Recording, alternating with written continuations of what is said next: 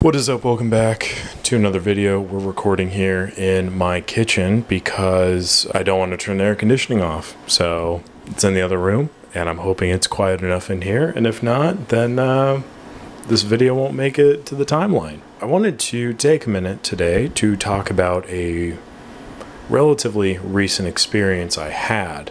And the main reason that I'm making this video now, 'cause it's actually not a recent experience, it was a few months ago, but I'm making this video because my good friend John, and check out his channel, John Mock Film, was kind enough to scan these developed negatives that I had.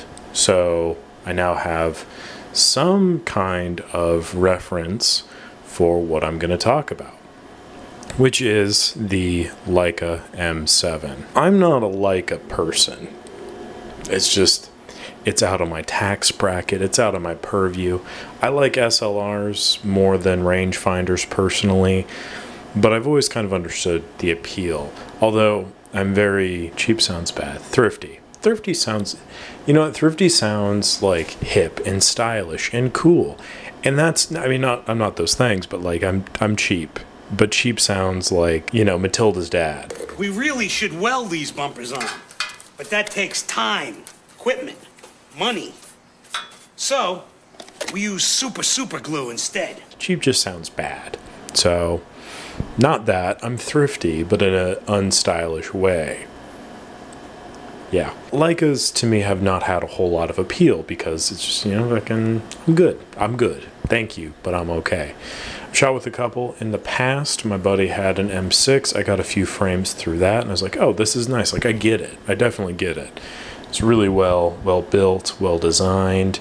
You feel the quality and all of these things. I basically ended up shooting a Leica M7, which is where these photos came from. Now, bear in mind, this was a test roll that I shot just exclusively to make sure whatever patch was put over the curtain, because there was a giant hole burnt into it, because the sun through the lens turns into like one of those like ancient Greek solar death rays. Because of that, we had to patch up the curtain. I got the opportunity to shoot it. I used a test roll of Ilford XP2 and got it developed just to make sure that there's no giant glaring cyclops eye hole in the middle of every frame, and then didn't get them scanned. Then John scanned them, and now we have them, blah, blah, blah. Now we're all caught up to speed, okay?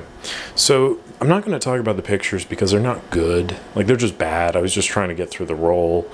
It's expired XP2, so not really that good anyway. And it was just walking around the shop. Now, the concern that I had was this is by and far one of the most expensive cameras that I've held. I live by a little motto, a little like code, if you will, the Bronco code, if you will, which is don't make mistakes that you can't fix financially, buy yourself out of, basically. And anything with that Leica, if I look at it the wrong way, I cannot afford. I just can't, even on a good day. But, so I was very delicate, very scared the entire time, very trepidatious. And I think that kind of is going to blend into a little bit of my critique here, because like ultimately, if you shot with a Leica, you know what a Leica is. Like, you know it's a high quality thing. I realize I'm talking about like a high quality camera as I'm shooting in a kitchen. So it's not like this is a fucking stupid video. If you've shot with Leicas before, then I'm preaching to the choir. Like, you are already sold on the whole system. You like them, you love them, whatever. The first couple of things that I want to address is the misconceptions, okay? Because there's a few. One, that the Canonet QL17G3 is the poor man's Leica. I've never really liked that, to be honest. Like, it's not... They're both rangefinders. Like, that's the only real similarity between the two. Like, they both happen to be rangefinders. The Canonet QL17G3 has a leaf shutter. It has a fixed lens. It has a top shutter speed of 1/500. It has a different metering system. It has a much smaller build. It has a little bit of a less complex build structure as the Leica. So the whole like, the fucking Canonette is a poor man's Leica. I think that misnomer was given because like Canonettes are pretty good cameras, and I agree to that completely. I think they are really solid cameras, but I don't think that they are even remotely comparable. They're just not. I think especially in price, Canonettes are not going for a whole lot, honestly. They used to go for a lot more. I'm kind of shocked at how much the price has gone down. But, you know, in like the 200 range, thereabouts. Probably less, to be honest. But like 200 bucks, 250, we'll say. 250, there you go. A Leica, depending on which one you get, is probably going to be about 10 times that. Be about 25. And that was, I think, the last time I checked. It's probably gone up more. I'll put the prices up here. I'm just not going to do research right now because it's too hot for that.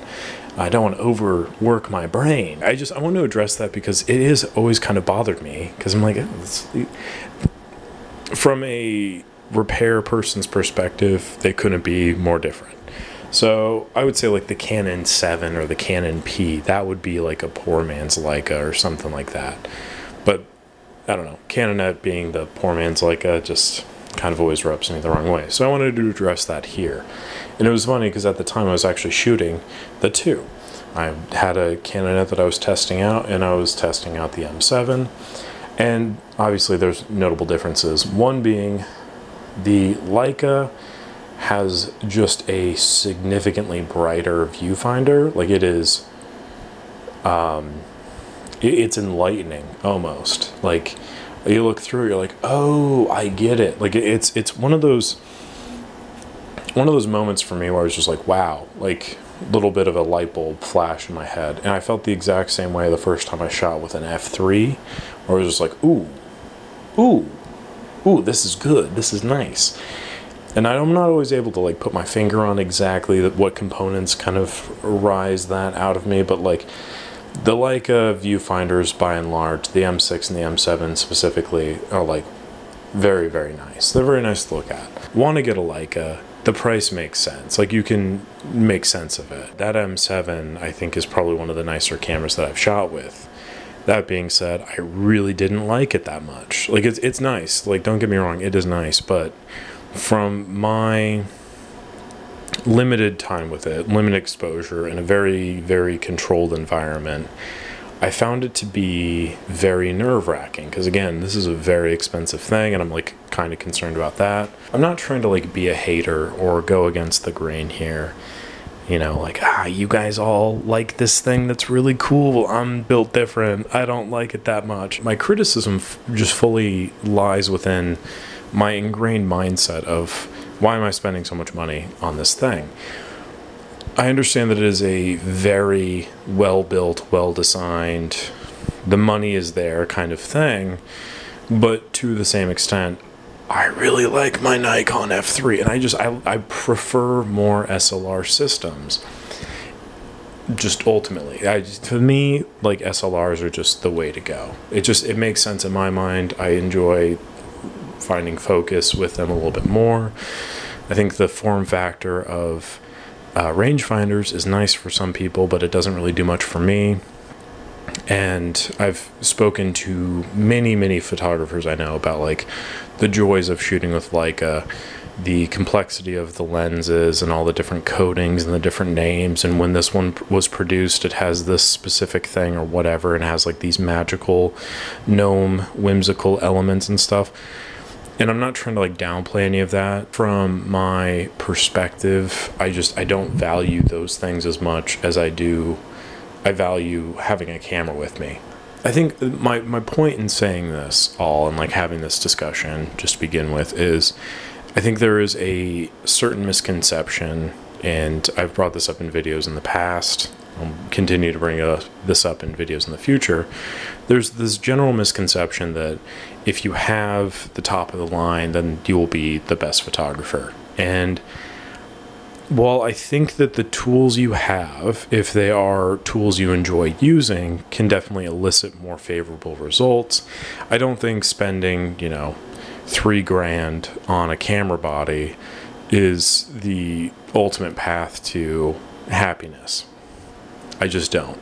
And the more I've kind of accumulated shite, the more I've realized that, where it's like these things don't always make me feel fulfilled or happy. And there are certain cameras that I really do enjoy using, and they have this intangible quality about their usage that I'm not always great at putting my finger on, but like, you know, when you feel it, it's just like, wow, it's a sublime experience. It feels like a match.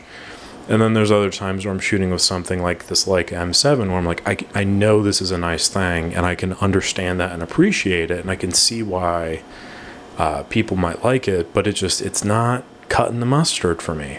And I think that's okay. Like, I think that's completely fine. I think I really enjoy shooting with my Nikon F3. And I think that someone else could pick it up and be like, I don't like this. And I think that's fine. Like, we're allowed to have different opinions, basically is what I'm trying to say. The things that are going to work for me might not always work for others, and vice versa. So the Leica M7 experience overall broadened my perspective in a way that I can appreciate, and